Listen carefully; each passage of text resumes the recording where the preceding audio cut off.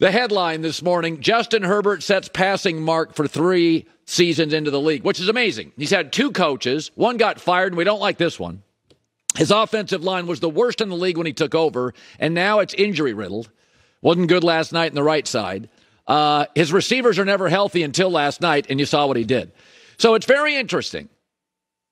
The legit stars and the posers. We saw separation. Geno Smith without a run game. Pretty average, isn't he? Tua under pressure last couple of weeks. He's bad, isn't he? Please judge quarterbacks when life isn't perfect, when their O-line's banged up, when they're under pressure, when they're trailing late in games. Tua is small and brittle and not very athletic. Has he ever thrown a deep ball to Tyreek Hill that wasn't underthrown? But he has a clever, smart head coach and unbelievable wide receiver, so he has fooled a lot of people. I had 3 friends at the game last night, and 2 of them were texting me driving home, and they're like, oh, it's actually worse in person. There's guys wide open for the Dolphins. He just can't get the ball to him. The Chargers, not much open, and Herbert's going to still have the night of his life. Justin Herbert was under constant duress. He's never had a coach we like. And he's breaking Andrew Luck's records. Justin Herbert deniers, to me, are election deniers. Can't reason with him. Just nod and walk away from the conversation. And bury that invitation to the holiday party, even if you're related to him. There are 4 absolutely great quarterback talents in this league, and they're all in their prime. Mahomes, Burrow, Josh Allen, and Justin Herbert. Some have a great coach. Some don't. Some have great weapons. Some, like Herbert's, are never healthy. Aaron Rodgers was there. He's declining. Jalen Hurts may get there. He's ascending. Not there yet. But those 4 are simply different. What I worry about, though, with Justin Herbert is the Chargers. Will he become the Nolan Ryan of the NFL? An iconic and beloved, awe-inspiring flamethrower. And then after all those years, he'll be slightly above 500 with some really cool records. That's what I worry about. With Tua, I wonder if he can stay healthy. With Herbert, I wonder, will his franchise screw him over? That's the kind of talent he is. It's a once-in-a-lifetime thing. Brains, A+. He was a 4.2 biology major who became a tutor. Arm, A+. Size, A+. Temperament, A+. Listen, I got nothing against Tua. There's a reason the Dolphins tried to trade him for Deshaun Watson, sat him behind Ryan Fitzpatrick, and wanted to get rid of him for 44-year-old Tom Brady.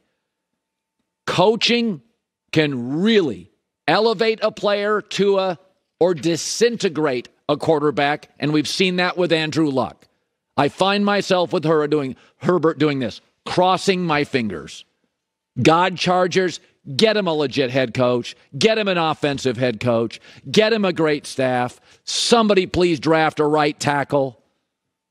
That's all I worry about. I thought they had a very good game plan last night. Miami was beat up on the back end. I don't think he's an awful coach, but I do think when you get a Justin Herbert or a Patrick Mahomes or a Joe Burrow or a Josh Allen, a pretty good coach is probably not where you want to land.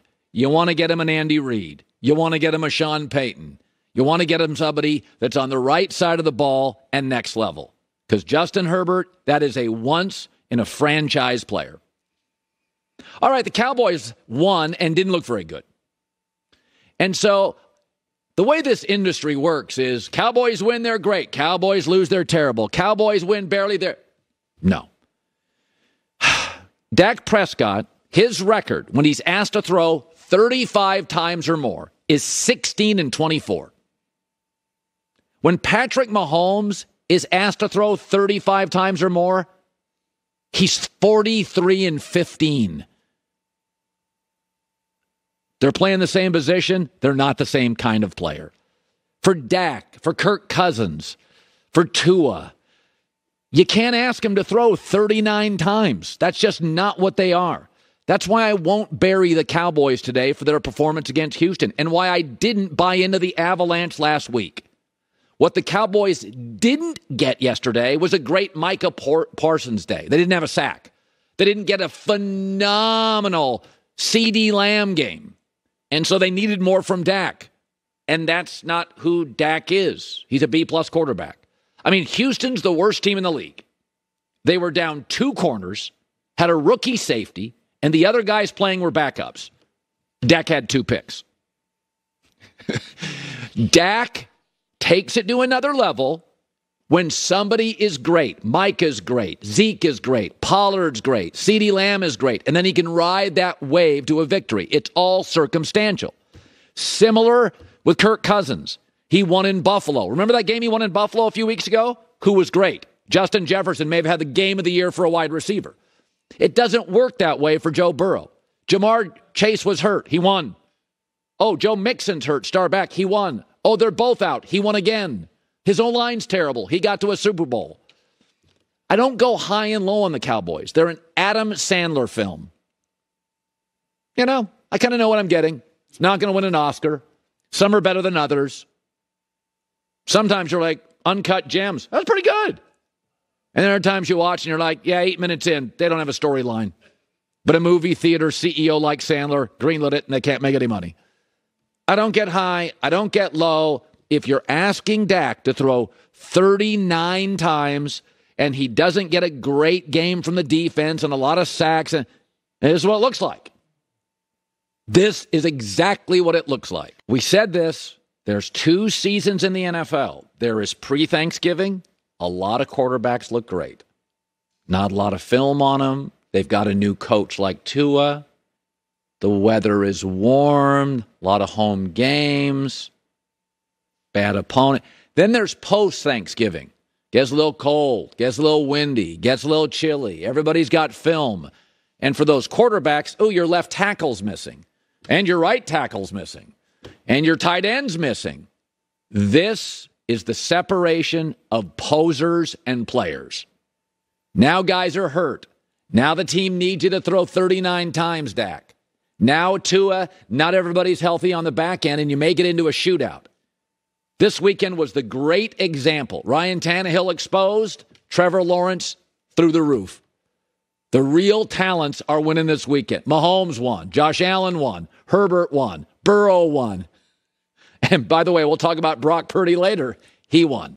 Hi, everybody. Thanks for watching. Subscribe here to get the latest from the show. Also, be sure to check out more of the best clips from The Herd or go watch a few segments from other shows on FS1.